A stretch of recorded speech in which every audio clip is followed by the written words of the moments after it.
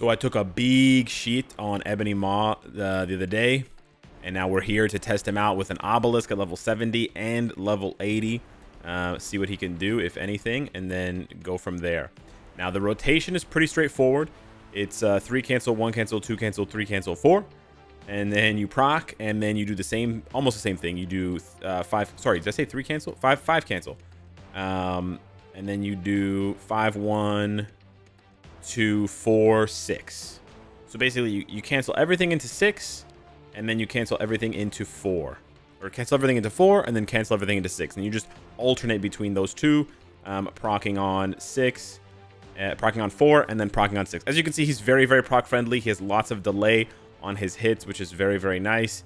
He also just has a really gorgeous looking tier 3 ability, so you get to see that, which is nice because you can't really, you can like delay cancel it, which is something, but yeah, it's not really going to work too well. But yeah, 200 proc obelisk, and as you can see, he can handle this stage. It's going to be very tight, and we're not going to do the whole run here, but I just wanted to cover his rotation first so you guys can see it, and just talk about some things here, and then go from there with a little bit more difficult content once we can actually push him up to 80. So there you go. He can actually do 75. Now, it's going to be tight for sure. It's going to be tight. I know you've heard that before, but he could probably do 75. He probably can't go higher than 75 against null for my roster, for my build, for what I've got. But keep in mind, look on the team here. It's Valkyrie support with the artifact, and it is Enchantress. I want to point out Enchantress specifically, not because it's a paywall uniform. It's not a paywall uniform. But, okay, of course, Valkyrie, we have to point her out because, yeah, you got the artifact. But then Enchantress, we got to point her out because you do want the newest uniform because it gives all allies 30% mine damage. And that, on top of her other passive, with the 20% attack and the 40% boss type damage, is very strong. So you can't just say, okay, I'm going to replace her with Ronin and get the same results. Ebony does full mine damage, so you're not going to get the same results at all. Enchantress is by far the best support in the game offensively for Ebony Maw. So that's something you should consider if you're going to pick up this uniform. Consider whether you have Enchantress tier 3 and whether you have her newest uniform, not the paywall one, the newest uniform. But yeah, the rest of the build is pretty straightforward. We have this shit going on right here. Whatever, it's ugly, it's, you know, not symmetrical. I know it is what it is. We have Overdrive, not Power of Angry Hulk, which is a little cringe because I'm not capped on attack speed. So things could actually be smoother. I'm actually not capped on any of the important skills, but we're not off. Like, we're only 11% off on crit damage. It's not too far off, right? You can still get a good feel for what he does. I have this artifact from a long time ago. It's just a generic artifact. It's not his artifact, obviously. And then, yeah, it was an ignore dodge 200 proc obelisk, which is quite nice. Now, I'm going to show you guys one more showcase here before we take him to 80. Remember a couple weeks ago, we talked about Black Swan against stage 35 of Gore. Well, this is the same thing, except it is Ebony versus 35 of Gore, same sort of thing. So if you have an opinion on Black Swan's damage, wow, where is my proc at, dude? That's super delayed. That's crazy. If you liked, for example, if you liked Black Swan's damage, then you can compare it, obviously. If he ends up being comparable to her, you can compare his damage to her. So that's another way for you to know whether this uniform, from an offensive point of view, right? From an offensive standalone DPS point of view, if this is sort of the uniform for you. Because, of course, it has gorgeous aesthetics. It's got gorgeous animations with the puppet hands and stuff like that. Doctor Strange coming out, the giant blue eyes. Like, for sure, visually, this uniform is a big win. You know, and a big upgrade over the old uniform. But I think more than that, people want to know, you know, how good is it? I want to check out the AoE here. It's not bad. It doesn't quite cover the screen unless I was more in the middle. If I had a target, a middle-facing target. Without a middle-facing target, it'll be difficult to hit all of them. It's not quite as big as like Doctor Strange, but it is still bigger than a lot of other characters. Okay, we're stuck in animations here, which is unfortunate. Stuck in a bunch of animations, but let's see if we can hit. Not really hitting that guy there, which is a bit of a problem. There we go. Okay, we got it. Gonna pop off here. Not bad. Get right back into a rotation. Yeah, I do like how short his cooldowns are, and I do like how easy he is to proc. It's very, very simple. He's easily a 10 out of 10 for proc friendliness. You know, it's like you have to be bad or you have to be trying to miss a proc, which is nice. Now, again, for some people, this damage is good enough. For others, it's not. I do, again, want to highlight 4-star Valkyrie artifact and Enchantress. Enchantress, I think, is a bigger one because of how much, like I said, the synergy she provides with the mind damage and all of the other stuff. It's huge and it's hard to beat. But then you also have to take into consideration the fact that we're talking about a native tier 2. I missed a proc. That's the first proc I missed. Wow. I actually missed that proc. I didn't realize I was going to have my tier 3 up. So I miscalculated the timing and I paused on the 4th skill. But yeah, that's the only proc I'm going to miss in this video, I guess. Because he's just that easy to play. But yeah, I think you have to, you know, for Black Swan, like, she's a very unique character. Of course, she's native tier 3. She's even more expensive than Ebony. But it's something to consider because, you know, people forget he's native tier 2, right? And so he is an expensive character in his own right. And yeah, he's pretty tanky here. Yeah, he's doing pretty well. But at the same time, he's very expensive. And on top of that, unlike Black Swan, you have to buy the uniform. So yeah, we're not going to do the whole run here, but you can see he does the fight where he's got more than 2 minutes left, which means he can clear this. So yeah, I would put his power level at level 70 around the power level offensively for like world boss content, for this sort of like PvE content, around the level of Black Swan. That might be good for some people. That might not be good for other people. Also keep in mind that was technically a triple support run. Some people don't like it when I mention this because it's like I can't take away his support, and I know that. I'm not trying to deduct points, but I'm just saying he's doing as much damage as Black Swan with more help than Black Swan had, if that makes sense. Because Black Swan just had the leadership and the 1 support, and then whatever she's bringing to the table.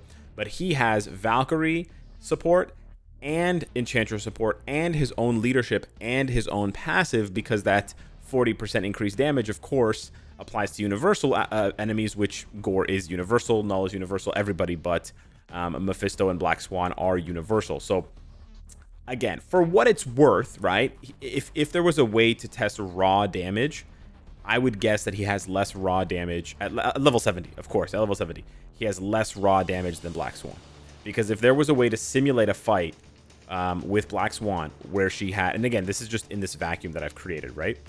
Where she had exactly the same amount of supports as he did, or just playing him with 1 less support, right? Which would be a dumb thing to do, but you could do it that way. Then she would come out on top, if that makes sense. So yeah, anyways, for what it's worth, it doesn't really matter too much. Let me just wrap this up real quick, and then we'll get to the level 80 testing. Just as a brief little test, let's see how he does that same stage here.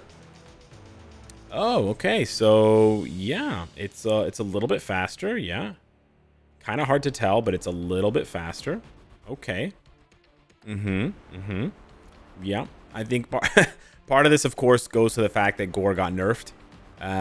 This is pretty crazy. Like, this used to be, I don't want to say hard, but this used to be like a bit of a milestone for level 80s. It's not. I also missed pressing the first skill, which makes me sad. I kind of goofed that one up. I'm actually not going to press the tier 3 because we don't even need the damage. Yeah. So that went from 2 minutes and 20 seconds left to 4 minutes and 20 seconds left. Yeah, that's really fast. What can I say? That's really fast. But that's a very easy stage. Let's actually put him up against a hard stage. This might be a stretch, but let's see at level 80 if he can do stage 35 of Kang. If he can do this one, then we might have a different conversation on our hands. First proc, not too great. It was super delayed. Let's see how the next one goes here. All right. The damage is something, but also not very good. Okay, that proc was much more on time to sort of layer all the damage together, but yeah, it's looking like this isn't going to work out for him. I mean, he's tanky. He's definitely tanky. He's tanky enough to take all those hits and then heal right back up because he has 2 heal skills, right? And he's got that damage reduction against villains, against universals, so that does well. But yeah, the damage is nowhere near high enough to even consider. Like, he's not even coming close to denting this stage. Lastly, for what it's worth, this is stage 84 of Ultron. So this is a very high stage, but it is for a boss that was recently nerfed. So I'm not really happy with this this stage as a measure of test, but I'm also doing it, and that's also why I mentioned Jean earlier before we did Kang.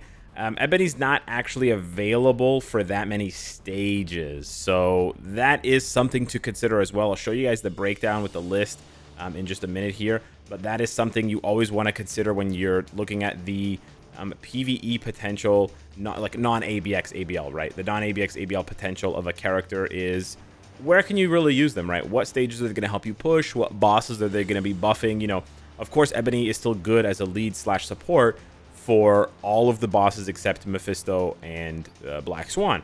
But then again, you don't need, right, as we've highlighted, you do not need this uniform for that because it's only a 5% difference. So it's almost, I mean, I think the leadership is 10% now. They buffed it from 40 to 50. But yeah, you're not paying 1,000 crystals for 10% energy attack and 5% of a buff, right? You're certainly not doing that. That would be silly. So yeah, I think, oh, I missed a proc there. So wow, I said I wasn't gonna miss a proc for the rest of the video, and I was wrong. That's crazy. So yeah, we did miss another proc there, but it's very difficult. And as you can see, he can crush this stage, which is cool. But to be fair, we already have a lot of you know, alien villains who can. Hela can crush this stage. Thanos can crush this stage. I think Loki 80 can. I'm not 100% sure though. But yeah, he does this easily with a very pedestrian build, and of course that classic 200 proc obelisk that I have using you know, just the regular means here.